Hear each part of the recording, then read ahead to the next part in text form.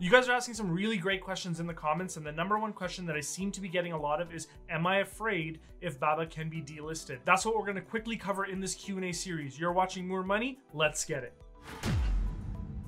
All right, guys, so my real thoughts on this is that I'm not really worried for two main reasons. One, Chinese regulators have actually signaled their willingness to work with US regulators over their audit inspection standards. So that's kind of already happening. It's something that I did talk about on the channel previously, but not everybody gets to all the videos. So that makes sense. So I just wanted to highlight that. And the second reason why I'm not really worried is, what are you going to do if the Chinese listed companies are delisted from US exchanges?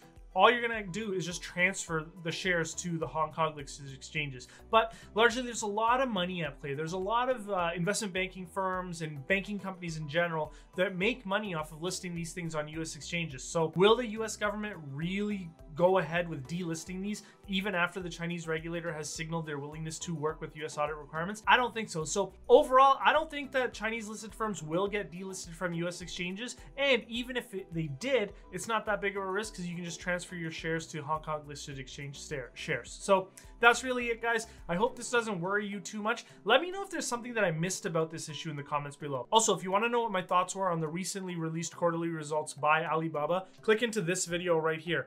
As always, guys, thank you very much for tuning in. If you're new, I really hope that I earned your subscription today. And of course, guys, please smash that like button. It really helps YouTube know that this channel provides valuable content, and thus they'll share it with more viewers. Thanks again, guys, and I'll see you later.